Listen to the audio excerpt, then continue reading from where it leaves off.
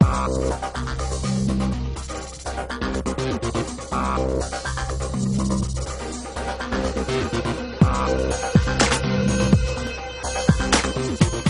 do you think, everybody? Isn't that the sexiest spaceship ever? They are beautiful, beautiful, beautiful. VSS Enterprise. This year, the day is definitely one of the coolest things that I've ever done. I actually had a sneak preview of the Finnish Spaceship 2 last night, and I have to tell you that I was as near being reduced to tears as is possible without actually crying. And look, she's beautiful.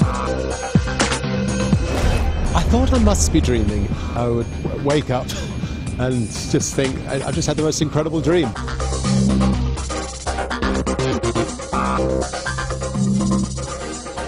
This is where the 6 budding astronauts will be sitting. A very big spaceship, much more room than Spaceship 1, which really could only fit one person in. Beautiful wings. You can see is where the wings fold up for re-entry so that it stops the build-up of heat. And that's the thing that's so unique about this spaceship. When the mothership takes you up to 60,000 feet, drops you away, this will ignite and you'll go from 0 to 2,500 miles an hour in around 10 seconds. I'm itching to go into space.